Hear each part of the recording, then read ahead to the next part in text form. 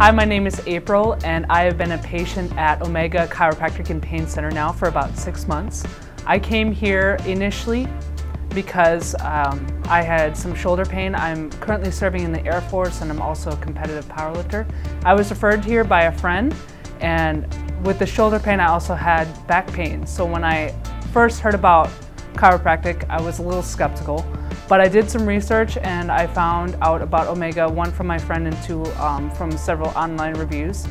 When I came in, I was very impressed, one with how clean the facility was and two with how friendly the staff was. When I first met Dr. Norani, I was blown away at how friendly and approachable, and he had no problem answering my questions. He didn't hurry me out of the office. He provided an hour-and-a-half service of traction, Graston.